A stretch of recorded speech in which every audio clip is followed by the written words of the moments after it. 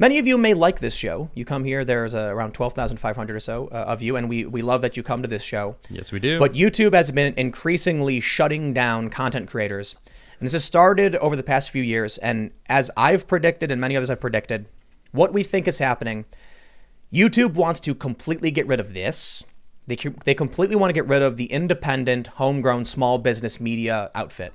Now, there are a lot of people who say really dumb things, and they were the first to go. And I still think it's wrong because I believe in free speech, even for people who aren't smart. It's kind of weird that these people believe that if you're not smart enough, you're not allowed to speak, but that's what they're doing.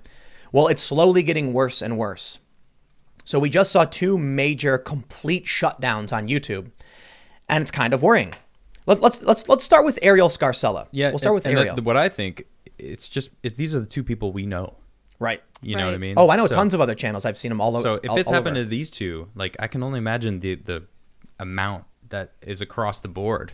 It's a lot. So go ahead. So here's what's been happening over the past several years. They've been slowly starting with demonetizations, just saying, oh no, this video is no good, this video is no good, and they've started a hard manual review of every single channel, removing people from the partner program, which means you can't make money anymore. You're out. That means if you don't make money, they don't recommend your content because YouTube prioritizes content with ads in it because they want to make money. Yep. So there's some good news for the high profile YouTubers who have already broke through. You're going to get more money because these other creators are being purged. That means the available ad space is going down. Yep. I think I know why they're doing this. There's a couple of reasons. And one of them is ad space related, supply and demand. But let's take a look at what happened first. We have this tweet from Ariel Scarcella.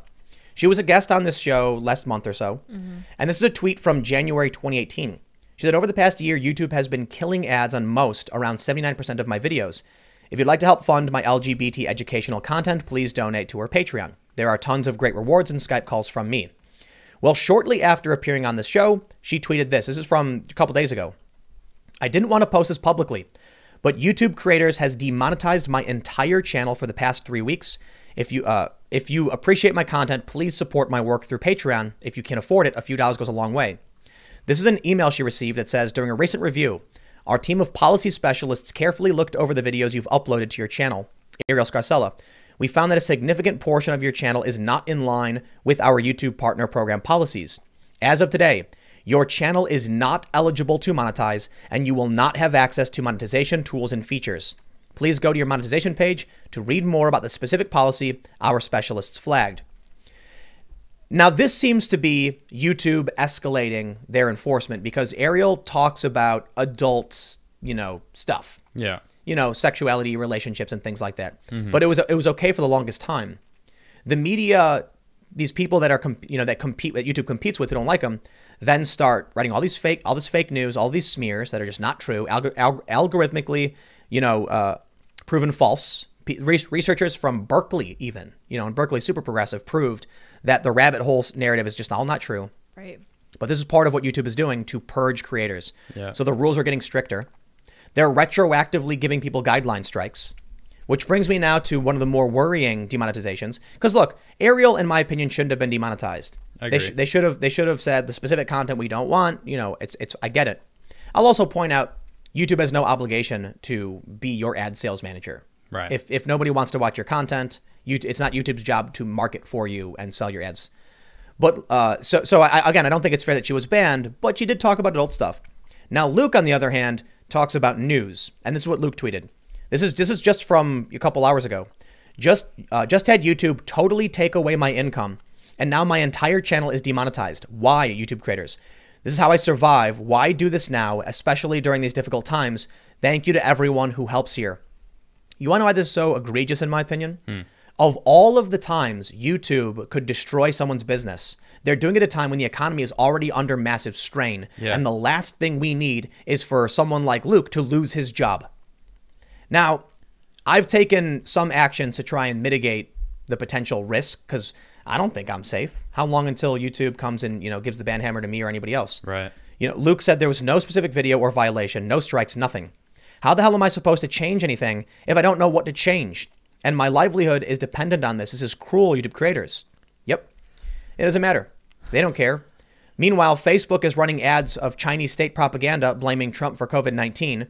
YouTube will run overt fake news from mainstream media that just says, Trump is bad. People will fall for it. They'll go insane. And then a week later, it turns out Trump was right. Right. So the example I used just a few minutes ago, I did a video on my second channel about the Wuhan CDC lab near the wet market. The Washington Post wrote and got a quote from a Rutgers professor saying that there were security risks and that there had been breaches before, and we should consider the possibility. It's basically what they were saying. We don't know for sure. We do think the most likely is natural occurrence, but it may have been a breach from a lab.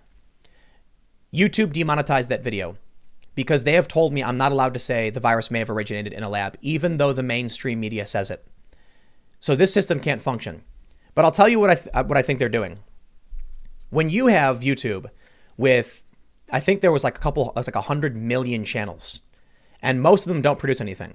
You have essentially infinite supply, minimal demand.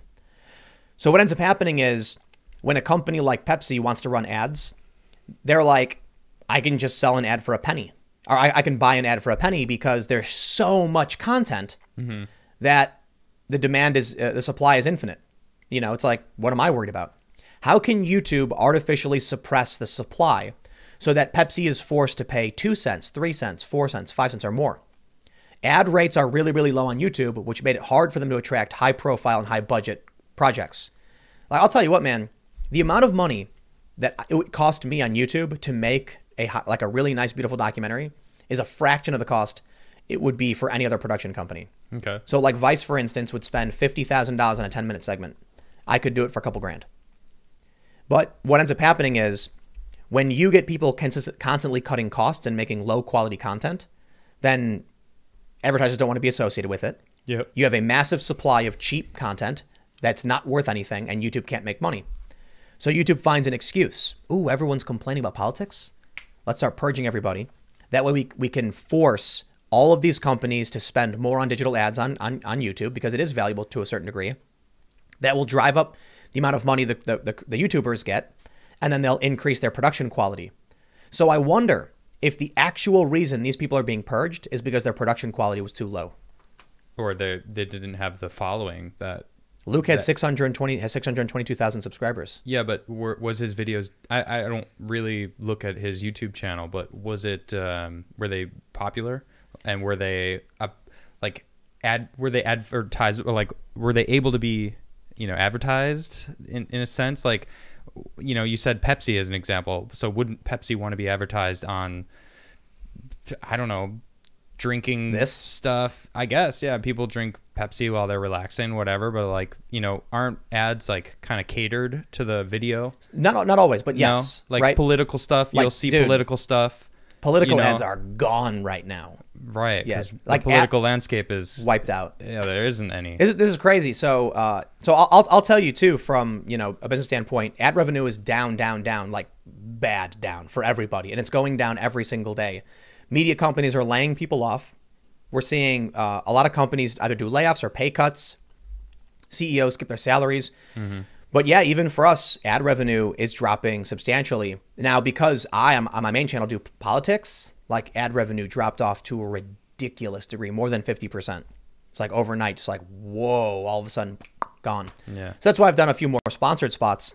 But what's worrying is, I can't say exactly why they purged Luke, but right now, of all the times to do it. So when they started demonetizing my content, they were demonetizing everything coronavirus related. YouTube is not a good place to run a business. Absolutely not. There's a good opportunity because they market for you. That's really what it's all about. Yeah, but you said it yourself. They don't have any obligation to put ads on your channel. Right. Right. So here's the problem. YouTube has taken the entire industry, the ad agency, the marketing company, and the hosting provider, put them all together, which just destroyed all the competition. They've incentivized everyone to come to their platform and spend years building the stuff up. Luke's been producing on YouTube for how long has it been? 15 years, some ridiculous number. Wow. Yeah, so 13 or so years. Because he's been on YouTube since it started. Because he's always been alternative media and all this stuff. Mm-hmm. So they tell you all these things, and then without breaking the rules, without breaking any contracts, they destroy your business. I'll put it this way. Here's how I've always explained to people. Imagine if you found a building in your town and you're like, this building looks great. And you went to the bank, you bought it, put everything together, paid your taxes. And then one day the local town comes in and says, the first thing we're going to do is physically relocate your business out of downtown 40 miles away from the city. You'd be like, whoa, but then no one will ever come in to buy, my cookies that I'm making. Yeah. That's what YouTube did first. De-ranking your content so that no one can find it. Right. And then they argue, oh, but people could still go buy if they want to. Yeah, but are they going to look for it? Right. Then they remove you from search. Now you can't Google search my channels. Nope. Timcast and Timcast News, not in Google. Yeah, that's nuts. So that's why another reason why I'm like, you gotta change things up. Now what they're straight up doing is, imagine you bought a building and they said, you're going to be good, build your business here. All your customers come in, build at the area, and then they come in and just crush your building, destroy it outright, without warning, without breaking any contracts. You didn't break any rules. So like you kind of touched on it a little bit earlier. Do you think it's because YouTube is losing the ad revenue, so they're purging a lot of people to make the ads worth more, so then they'll just make more money? Yep. Right. So I think it's a combination of factors. Yeah. YouTube is and the media compete with each other to a certain degree, right? CBS and Fox and CNN, they're all on YouTube. They use it. YouTube wants to attract high profile, high production quality shows. They do, like, so my main channel, it's like a browser window with my face in the corner. Right. I can't imagine they like that. Right. Now this is different. This is multi-camera lights, set design and everything. So production quality has gone up. Luke was doing, and I mean no disrespect, Luke had a lower production quality. Okay. He had like, a grainier camera, but he was doing similar things to what I was doing with your face in the corner. That's why I'm saying I don't know how long I am for this world. Yeah. This show I think they might like because it's like a live show with multiple cameras, but we're still not like the Daily Show where you do everything pre-scripted and it's all this fake stuff or whatever. True. But I think that's an excuse. They want to get higher quality content, which requires better paying ads. They want Hollywood to come to YouTube and use them as a platform. Yeah, they want to be Netflix. Right. And they can't so long as they have people on YouTube screaming about the Illuminati and lizard people. So I do think they like me. The theory that I've had for a long time as to why I think YouTube tolerates me is that there's a certain amount of conservatives who do watch me, but I'm not overtly conservative. So I don't, so there are people like, Steven Crowder, for instance, they take away his monetization. They say, you say naughty words, boom, you can't make money. For me, it's like more moderate. Okay. So they don't want to lose any of their users. And if they start banning everyone on the right, they'll lose all their users. And so we did a survey, and I think it was something like, 17 to like 25% of the people who watch me identified as conservative. Okay. So I think what YouTube sees is, here's a guy who, if we ban the conservatives, they'll stay around to watch him, so we won't lose them. So keep him around. They don't like me. They don't like what I say, but it's safe for the brands. Right. So that means that the conservatives who they think, push the boundary they don't like, they can get rid of and then hope that I might pick up some of these, people who get left behind. I guess that works both ways too, because you're talking about one side, and the same goes for the other side, right? They don't care about the far left. Oh no, lunatics. They don't. For the most part, they just ignore it. Okay. So you actually have channels that have told people how to commit crimes and stuff, and they don't care. They don't care. Yeah, they don't care. That's exactly how it goes. I mean, you look at what happened with Trump on Twitter. Okay. Joe Biden launched his campaign by mishmashing statements from Trump to lie. It's called the Very Fine People hoax. Okay. Right. So, yeah. I won't get into much detail, but anyway, Joe Biden makes ads where he takes one sentence and another sentence, mashes them together, and Twitter says it's fine. Trump shows one clip of something Joe Biden actually said, but it was the rest of his sentence was cut, and they flag it as manipulated. So then Joe Biden comes out with another video that mishmashes words from Trump to make sentences Trump never said. Seriously, that's what he did. Wow. Yeah, like he took a word from Trump, coronavirus, and then took hoax and mashed them together. Trump never said it. But now people believe he did. Wow. And Twitter refused to take it down or flag it. So then the Trump campaign did the same thing to Biden, and they didn't do anything either. But the one-directional nature of how this stuff works is very, very obvious. I will add, it's no coincidence, in my opinion, that only a couple weeks after Ariel Scarcella comes out condemning the far left, they stripped her from the partner program. Good point. Yep. Yeah. That's a good point.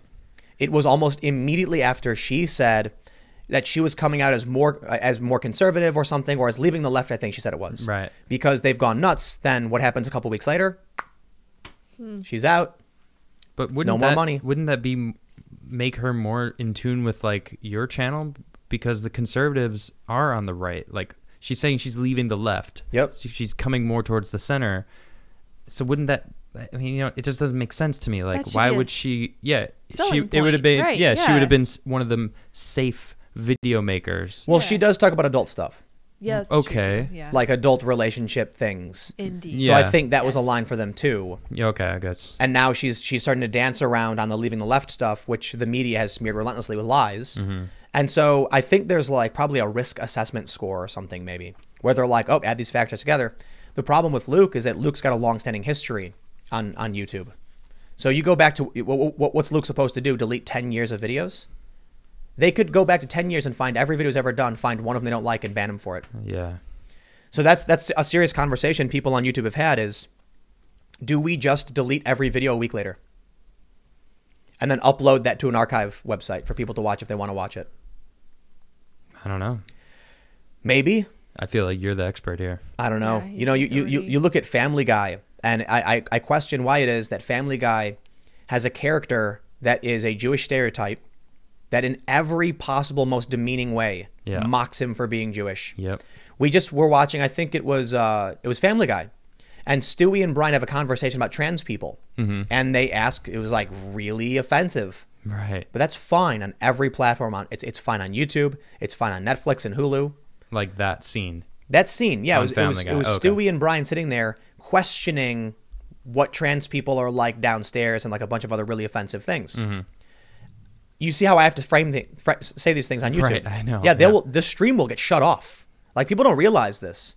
There have been people who have been streaming, and I'll tell you what, it's not necessarily the same thing, but David Pakman, progressive YouTuber, I think it's fair to say he's progressive, liberal, he was streaming the debates, and they disabled his stream because he was commenting on footage that was publicly available and broadcast. It's happened to a ton of people. Even C-SPAN has been flagged. Really? So they're really trying to shut down non-mainstream content.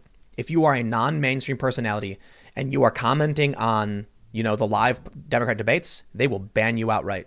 They ban you from live streaming. So we got to be careful. But it's crazy that we live in this world where I have to abide by a 2-week delay that YouTube because of you. So let me restart over. The Washington Post will say, hey, maybe this started in the lab. YouTube says, don't you say it. Don't you say it. Not until the media says it. And I'm like, but the media just said it. Right. And they're like, and then 2 weeks later, someone at YouTube finally figures out they're saying it and says, okay, now you can say it. Or Voldemort, the political guy who worked for the CIA, his name I can't say. Mm-hmm. I was told by YouTube I would be allowed to say his name the moment it became in the public debate and said by politicians and by the media. Okay. And it was said numerous times on Fox News, and it was said by a couple different politicians. And then when I asked them, I was like, okay, are we good now? They said no. They even deleted a video of a senator speaking on the Senate floor saying his name. Wow. That's how insane YouTube has gotten. So anyway, I can wrap this one up because I think we've gone for a while with discussion. I'll tell you this. Yeah. I would not be surprised if in the next 6 months, considering we're in an election year, I don't know what'll happen, but I wouldn't be surprised if my channels are purged. All of them, outright, even this one. So who knows? Wonderful. For now, everything seems to be going okay. Yeah. Except, thank you, everybody. No, Yeah, but for real. Appreciate you guys so much. One of the reasons for wanting to do this show was like I work all day every day, and I'm seeing this happening, and I'm like, they've blacklisted my channels. Yeah, already. They deny it. Mm-hmm. I'm gonna make a new channel, and we're gonna do something different. And we're gonna try and it doesn't matter because when Tim Pool gets banned, all of Tim Pool is banned. Let's start a new channel and bring on a soy kind of a soy bro, soy kind of a soy Jesus, vibe. soy Chad. Yeah. Chatham. And here I am. Yes, we'll see what happens. For now, it's not even it's scary to see them hitting Ariel and Luke. They're both verified Twitter users. Yeah. And they're both very different. Right. Yeah. Yeah. So definitely. how do you even figure out why they got removed? There's no Nope. commonality almost. No idea. So I don't know if I'm safe or not, but I can say even right now, I'm not even super worried. Right now, I am, but with ad revenue tanking because of COVID and all that stuff, yeah, I'm not even sure how much it matters because, I've been doing the sponsor spots, and suffice it to say that made up for a decent amount of the loss. The sponsor spots I've done have covered the losses and done me a little bit better. But if I didn't do them, I'd be down substantially. So for now, with the goal being to expand and survive, like people don't understand how it works with a business. They think that if you make good money, then you're good forever. But look at all these big corporations that are like, we have 1 month of operating costs. Right. That's not good business. No, it's not. We'll see what happens, everybody.